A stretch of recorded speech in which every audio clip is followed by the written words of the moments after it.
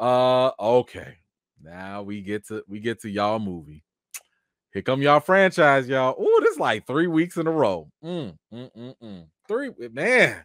We just can't keep this topic out of here. Oh my goodness, my goodness. So y'all know, y'all franchise, Fast 10, has had a couple ups and downs. We had Vin Diesel, and The Rock having some issues.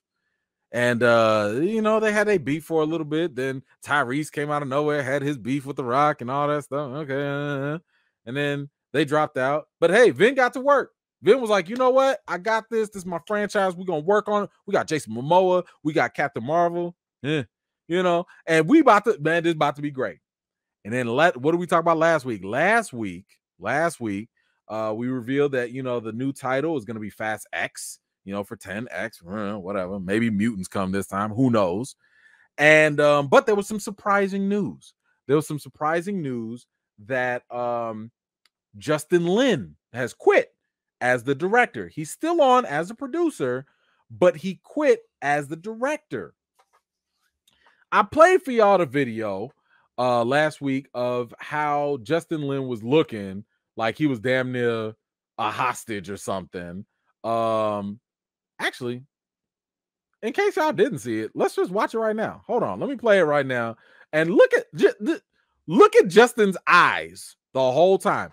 Keep in mind, this video, once again, is 1 week before Justin quit. 1 week. Take a look at his eyes. And I need you to understand this so you can understand the next part of the story. Take a look. What do you think, Justin? Week 1. Just finished week 1. How does it feel? Feels like the beginning of an epic ending. Is it fair to say that this will be the best one? In my heart, yes. Oh! Oh! So lame. I'm sorry. It's so lame. So I felt so bad for Justin, for real. Anywho, we find out that Justin Lin is out. And one thing that we did get as an update is that they found a replacement, right? No big deal. It happens all the time. They got Luis Lettier to replace Justin Lin as the director. Now, I can't say that I have like the most confidence in him, because this is the same one that made the corny Incredible Hulk with Ed Norton. Now, to be clear, that Incredible Hulk had the best depiction of Hulk, but the movie is corny as hell, which looks like might be a good fit for the Fast franchise. But this guy also did the Transporter movies with Jason Statham. Okay, not too bad. And he also did one of my favorite heist movies of all time, Now You See Me. Now You See Me. Oh my God, I cannot. Now You See Me is one of those movies that I also gave like a perfect 10 out of 10. That was just amazing for me. But anyway, so he can come in and kind of sort of do this job. I don't doubt that he will be good. I don't doubt it. Is he gonna make the Fast franchise good or this movie good? I don't know. I'm just saying he's not gonna give you utter crap. Even though there's more to the story that might deal with that. So you got the Transporter, Incredible Hulk, Now You See Me director filling in for Justin Lin. But now you might be wondering to yourself, why did Justin Lin leave in the first place? Well, I think I told y'all this the last time, and I said it just as a hunch because I don't know Vin Diesel personally. I don't, all I can go off of is what I see, that's reported. And the only thing we've seen reported, mainly, at least from a negative sense, is that he's unprofessional and that, basically what The Rock was saying. The Rock called him out and was like, yo, you unprofessional on the set. Like, you just not taking care of business, and you the boss. Like you're an executive producer. This is your franchise. You are paying people, and you not showing up. So Justin Lin, apparently, because there was a report, about like what happened. Apparently, he exited due to Vin Diesel's on-set behavior. Whoa, whoa, whoa, whoa, whoa. This person said, according to this source, I've never seen anything like it. Justin Lin is giving up $10 or $20 million. Vin Diesel shows up late to the set. He doesn't know his lines, and he shows up out of shape.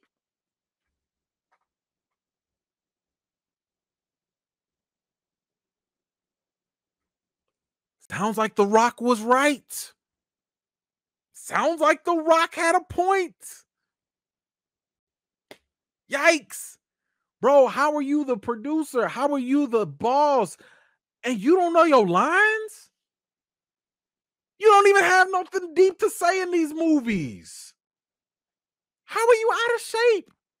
And the whole point of this show for this whole movie is to show how machismo and how big and swole you are. Why are you out of shape? You got one job. Come in and drive cars and look somewhat swole. And you showing up late. Look, I don't think y'all realize how problematic it is. I've never made a movie. So I'm not gonna act like I know, but I know people who have made movies, and I've heard from people that are, that are cast, crew, etc. Time is money when you are on a set. It's no different than like an artist in the studio or whatever. You can't just go BSing in the studio time because you gotta pay for that time. It's the same thing with a movie set. You paying for the time, the crew, the settings, the space. You paying for all that stuff. You can't afford to be late because you probably got a budget that you got to deal with. But we got some more. We got some more on this. Because while it was reported that this was his on-set behavior, apparently it was deeper than that. And the Hollywood Reporter got like the real inside scoop, apparently, and they go all the way in about everything that was happening. Now, I would totally recommend that you check this article out. I mean, I'm gonna try and skim it for you guys and give you like the cliff notes and everything. What I love about this, they actually let you listen to the article. So, if you want to do that, go ahead and do it. But let's see. They talked about, directors come and go, all of that, but the biggest problem was Vin Diesel. And I'll give you, let me give you the even shorter cliff notes. Essentially, one of the problems that Lin had was the constant changing of the script. So the script kept changing, and like Lin comes in and he's like, all right, look, I was told the script was gonna be this. But then Vin Diesel comes in with a bunch of notes and says, nah, we gonna do these changes. And Lin is just like, you know what? This is not worth my mental health. I want to say that's exactly what he said. Hold on. Did he say? Yes, he did actually say that. A Saturday to Remember. It started as a talk about notes with franchise star and fellow producer Vin Diesel, escalated into a major disagreement and ended with a door slammed, or a slammed door. Justin finally had enough and said, this movie is not worth my mental health.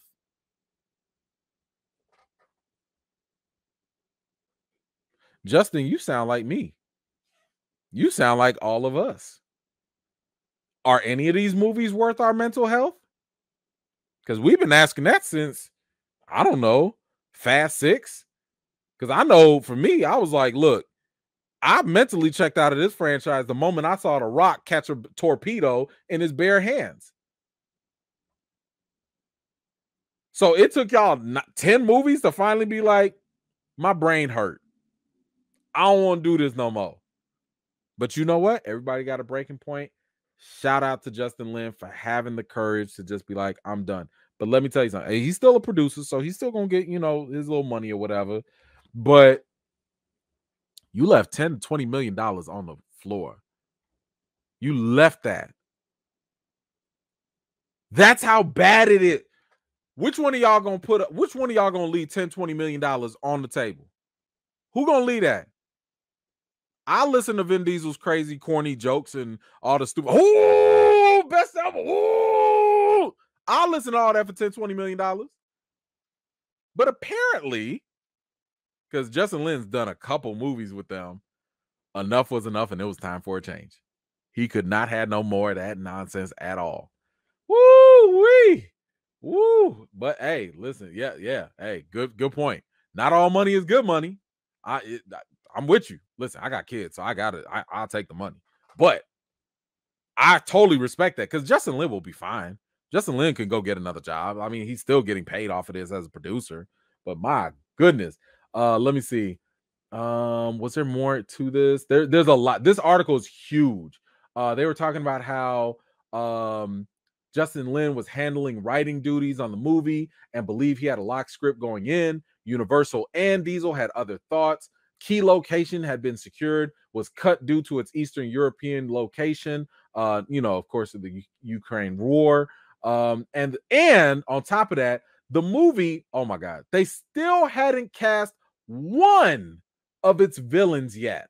So all this time, they still ain't cast another villain.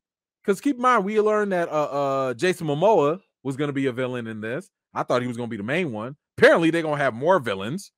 I don't know if Brie Larson is going to be a villain or not. Probably going to be Dom's other sister or something stupid.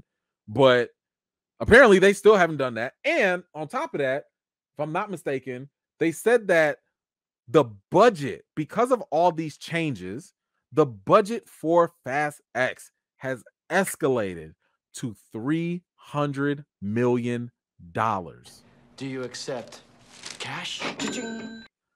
Let me tell you something when it comes to budgets in movies. Whatever they tell you the budget is, add like another $50 to $100 million because you still have to advertise that movie. You still got to get commercials and, ads placed and stuff like that. So this movie could be $400 million just to put together. And they said a huge bulk of that $300 million is from the cast. It's from all the people it's all the cast members and actors that they had to hire. So they could go back to basics, do a little street racing or whatever. But no, they want to bust up them Hollywood checks. And I think they're hoping at this point, they have to hit $1 billion. They have to. Okay. And let me tell you something. After The Rock left, wasn't no billion hitting like that. I think Fast 8 hit $1 billion. I don't know if The Rock left that or not. But ever since then, Fast 9 didn't make that kind of money. Fast 9 did not help. So,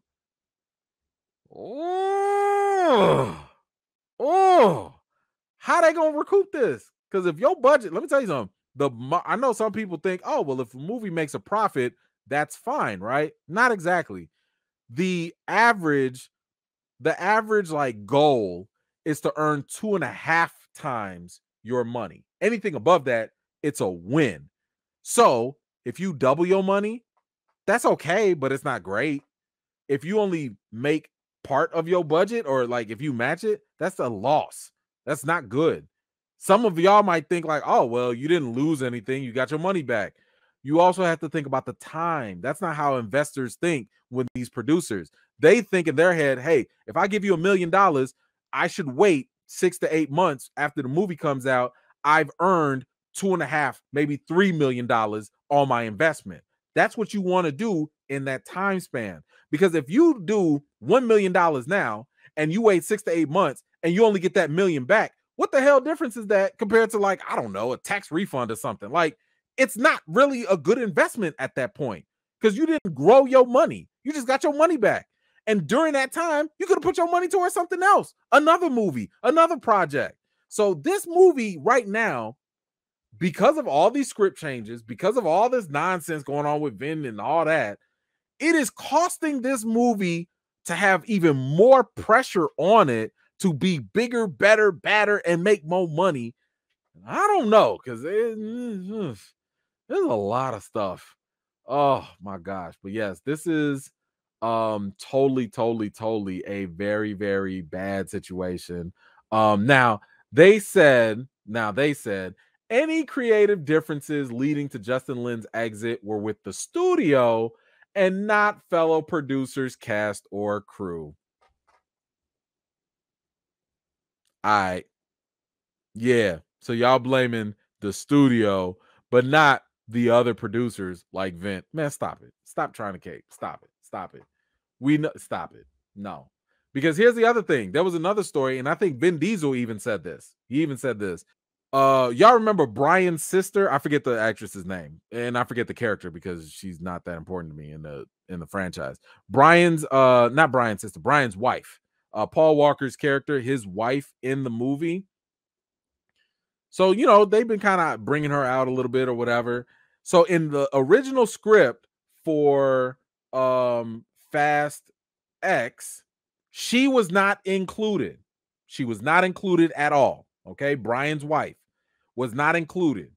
And then according to Vin, his daughter, his younger daughter was like, hey, is such and such going to be in the movie? And Vin was like, nah.